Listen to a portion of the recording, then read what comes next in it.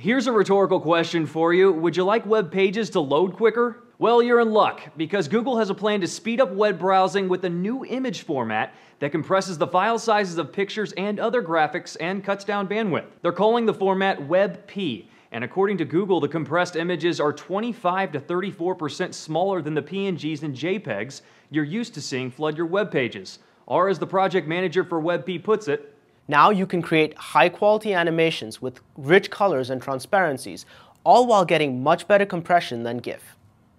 With this addition, WebP now supports the use cases of all major traditional formats. CNN says that's a sizable chunk considering pictures account for 2/3 the size of the average website, which is up over 30% from last year according to HTTP archives. GigaOhms says YouTube already gave WebP a whirl on video thumbnails and it cut down load times by 10%.